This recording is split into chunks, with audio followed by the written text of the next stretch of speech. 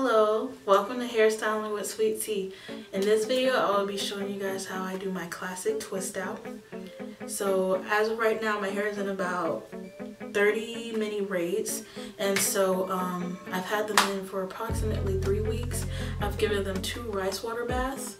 I'll show you how I do my rice water baths in a later video, but so I've done that. I haven't been able to moisturize, so finally I was able to make it to a store and find the hair moisturizer I love for my hair. I'll show you guys later in the video.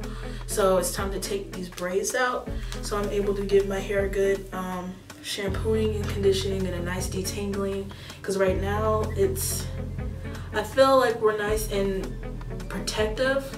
This is a nice protective hairstyle at the moment, but I need some moisture up in these locks, if you know what I mean. So I'm gonna go shampoo, wash, detangle, and I'll be right back.